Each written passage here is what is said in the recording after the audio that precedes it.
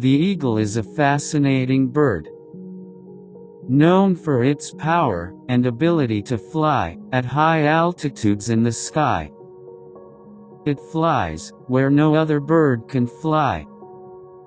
Eagle is often called as conqueror of sky. Here are 6 important lessons we can get from the life of an eagle. Eagles fly alone. Associate with people who are at your level or who can help you to grow. Find people who think like you so that you can both dream and grow together. Don't waste your time with naysayers and negative people. And don't share your dreams with just anybody. You've got a dream? Protect it. Eagles have excellent vision. To catch their prey, they focus on it with laser-like intensity, and set out to get it. Do the same with your goals. Focus on one thing to accomplish at a time. Give it your effort, time and energy. Focus and set out to achieve it. Eagles don't eat dead animals. Don't waste your energy and time beating a dead horse. Know when to say goodbye and let go. Keep your options open and your information current. Do your research and preparation. Keep things current and keep them moving. Eagles love the storm.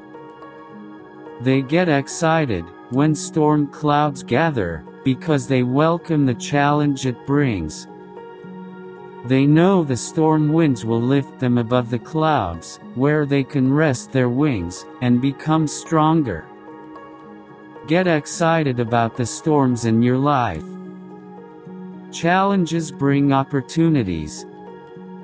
We could see the opportunities wrapped in our challenges if we weren't so busy complaining and trying to avoid them. Embrace our challenges and learn from them. That's how we learn new skills, grow and get stronger. The eagle is a master of change management.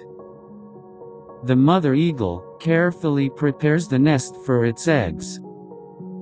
When it is time for the eaglet to learn to fly, the mother begins to remove the comfort layers from the nest, exposing the pricks and sticks. She then throws the eaglets out of the nest. She does this repeatedly, until the eaglet learns to fly. Out of fear, the eaglet jumps back in the nest, with each attempt, shrieking and bleeding from the pricks in the nest. The mother doesn't yield. To others looking on this, may seem heartless. But there is a method to the madness. The process is repeated, until the eagle eventually starts flapping its wings, getting stronger and stronger with each flap. Lesson is, we must not become complacent in life, clinging to the old and familiar. We can only grow if we are willing to step out of our comfort zone. The thorns or pain in life are there to tell us that there is nothing more for us where we are, and it is time to move on, grow and spread our wings. Further, the people who genuinely care about us will not encourage us in our slothfulness and fear. While their treatment may seem unkind, it is for our ultimate good. Sometimes tough love is best. They don't want us to die in our nest. Rebirth involves death of the old self. The eagle has to make a painful decision at around age 40. Die or go through a painful process of rebirth, which will extend its life for 30 more years. This process involves the painful task of knocking out its own beak, and plucking out its talons, so that new ones can grow. This entire process takes about 5 months to complete. Lesson is, no pain, no gain. Many of us want success or change, but without the sacrifice, handwork, disappointments and heartbreak that comes with it. To survive and grow, we must be willing to change. And sometimes, we may even need to go a step further, a death of the old self, and a total rebirth.